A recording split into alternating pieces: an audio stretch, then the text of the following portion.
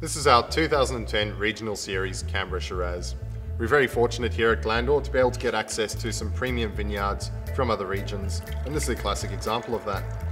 Being from a cooler region, it expresses three different fruit profiles than from something from a warmer climate as you'd expect. The nose isn't quite as stewy or as plummy as you'd expect from a warmer region, and it shows lovely raspberry character on the nose and a little bit of that pepper that you'd expect. The tannins are a bit lighter as well, meaning that with foods like pork or other light red meats, this is a perfect match. I love just sitting out on the deck with a barbecue, cracking a bottle of this, and having a chat to some friends.